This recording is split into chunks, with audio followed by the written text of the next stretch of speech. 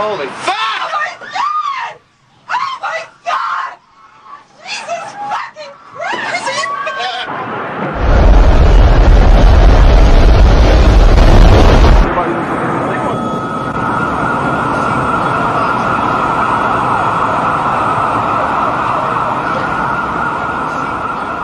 Greetings world, we are unknown. Hello Luke Rudkowski. Hello Sabrina Rivera. A few days ago while chatting away in a conversation pertaining WeAreChange.org, your names became the darkest part of the topic. Matter of fact, some of the issues brought up were then researched and are still being investigated by unknown. A story has been brought to our attention about a man named Dan Wallace.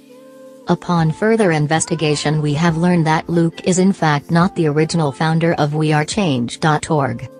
But Luke remains to take credit for what his old friend Dan started. Dan Wallace, a 23-year-old whose father, a firefighter, was in one of the World Trade Center towers on September 11, 2001. He had been trapped in an elevator. As Dan had been making a speech, he stated that they were given an opportunity to hear the radio broadcasts of the firemen on 9/11. His dad called out over the radio expressing that he was trapped but he was going to try to hack his way out. Unfortunately, his dad never did make it home that day. With that on his plate, like most of us, he seemed to reject the government's narrative of what happened that September 11. Dan was an ardent activist who showed no fear when confronted by police at street actions at WTC Building 7 and at the New York Stock Exchange. Dan was an eloquent speaker, both on videos of the street. We're down here every Saturday at the World Trade Center fast station, you know, trying to get the truth out there. That's what this country's about. Truth, you know, it's America, freedom of speech. He came here on his first day back to work after summer relief, after having a hernia operation. He came here on his first day back to work. He came and died for his country. Now, a true patriot will defend his country against any enemy, foreign or domestic. So, that's all I'm asking. Just look at the evidence. St. Mark's Church, where he gave a moving oration before a packed crowd in a Sunday night presentation. My father was a firefighter, came from a family of firefighters. My grandfather was a firefighter. His father was a firefighter, so it basically runs in my family. My brother's actually going to be a firefighter. So this runs in my family. I mean, my father loved his job. There's nothing more in the world, I mean, except for probably his family. He loved his job to death. He would not do anything other than that. He actually, the summer before 9/11, he was on medical leave. He had a hernia operation, so he was with us the whole summer. Thank God I got to spend the last summer with my father. You know, went on vacations, got the whole summer spent with him. And his first day back to work was September 11th. And they wanted to put him on light duty, meaning they wanted to keep him in the firehouse, answering the phones. He refused. He said, I'm a fireman, not a secretary. He said, I'm going to work, no matter what. And I could just imagine if my father wasn't there that day, I could imagine how he would feel that he didn't go with his brothers into those buildings. My father would be a very, very broken man. And you know, ever since that day, I believe the official story for all about 2 minutes. And I always have my questions. You know, my family had their questions, and the government sent us the 9/11 commission, or I should say omissions, really. But they sent us that, and I read the whole thing. And as I'm reading the whole thing, it was just incredible that the lies in this book. It's like, I don't remember how many pages. It's like 1,000 pages, something like that. But it's short or long, whatever. But it was just, it hurt me to read this book. And then I researched it on the internet, and I noticed the little squibs coming out of the building as they're coming down, because I've seen it a million times as everybody else did. And I'm like, gee, what's that? I'm wondering what's going on. So, a friend of mine actually gave me a loose change, and I seen that, and I was amazed. I was so amazed when I seen it. I seriously, I broke down. I didn't sleep that night. I was just insanely, distraught about it. He demanded answers as he started an organization, New York 9/11 Truth, that still runs today as WeAreChange. WeAreChange.org is now ran by a shill named Luke Rudkowski.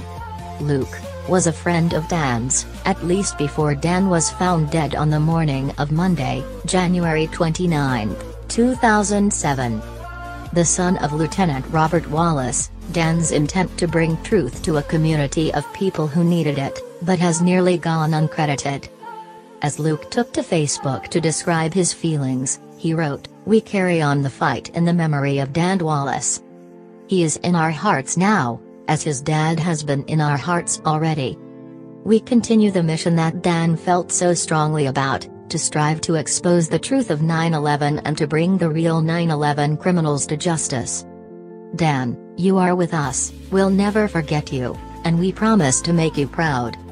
Today, if you look at the WeAreChange website and the surrounding properties of the WeAreChange organization, there is no mention of a Dan Wallace. People working for WeAreChange seem to not even know he existed. Sabrina Rivera, Dan's girlfriend and the only one around Dan when he mysteriously died in his sleep, was already cheating on Dan with Luke, and then had a relationship with Luke openly after Dan died for 2 more years. According to reports. Isn't this a problem?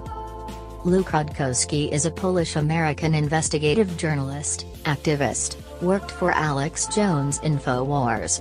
Luke now owns and operates a large organization for profit, WeAreChange, originally started by Dan Wallace, as a non-profit organization, New York 9/11 Truth.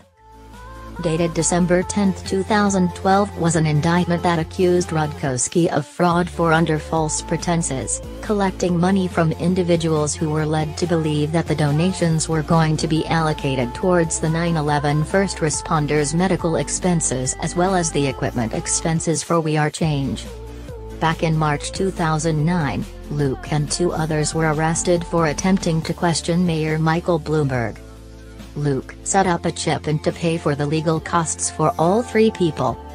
However, it quickly changed to just be the Luke Legal Defense Fund.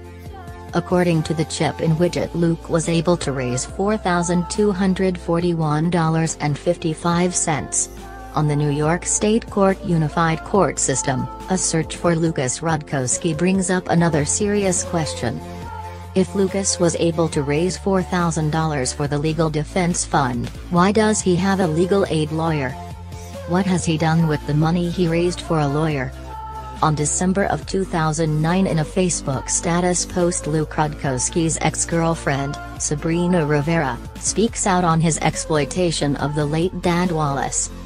In the status updates, Sabrina also went on to explain that Luke used Dan Wallace's name for his own fame and still has his belongings. In actuality, the real founder of WeAreChange is Dan Wallace, stated the author of a post written on Cryptome.org under the name Spartacus at Reborn.com. Luke Rudkowski routed all donations totaling over $85,000, according to the Chip-in Flash application Gauge, to his private bank account. Proof has been located in the indictment filed in the state of New York, where you can see he was also paying college tuition at Brooklyn College. Luke Rudkowski withdrew $20,000 from WeAreChange's PayPal account. It is interesting to see that WeAreChange stopped using the Chip-in app, which showed how much was collected and a description of purpose of the donation. They have replaced it with a non-transparent PayPal payment button. In a post on his website WeAreChange.org, he stated, "All expenditures will be presented to the group with statements presented on the first meeting of every month detailing expenses and money accrued. At this time investigating this claim, there are no such records present. Where does the money go? It seems he has made a trip on business to Mexico to report a story as of late. In a video on YouTube he even mocks what he calls trolls as he flaunts stacks of notes in the video, basically acting on the claims that he is a fake news reporter and money thief. A statement made by members state that WeAreChange New York has allowed Luke Rudkowski to become a dictator and allowed him to overrule democratically voted will of the members of WeAreChange. This breaks the rule in the code of conduct that this is a leaderless movement. The Crotch Shot radio show has obtained Luke's financial records from Dallas Carter. The only deposits came from the WeAreChange PayPal account. This is the money supporters donated going into his private bank account, where he paid for personal things, like college tuition. Is this the kind of truth the Truth Movement supports? Does the Truth Movement support Freemasonic entities like Craig Fitzgerald? I know what it Second means. degree of the Scottish Rite means that I have passed through all 3 degrees of craft or Blue Lodge masonry. It has been evident that Luke Rudkowski does not mind having associations with people like Craig Fitzgerald. Yet people like Craig Fitzgerald in the truth community provide 25% truth and 75% distorted information. They make you believe lies, and then once they have gained your trust, take you off in the wrong direction. How Saudi Arabia, the United States, did 9/11. The proof is in the documents. These shills are extremely dangerous to the cause. They keep us contained in large disinfo nets to contain, diffuse, suppress and dissolve the truth. They keep potential truthers from looking at the real agenda, the real enemies, and all the time they are helping the elite to kill time and therefore kill us. Precious time we don't have.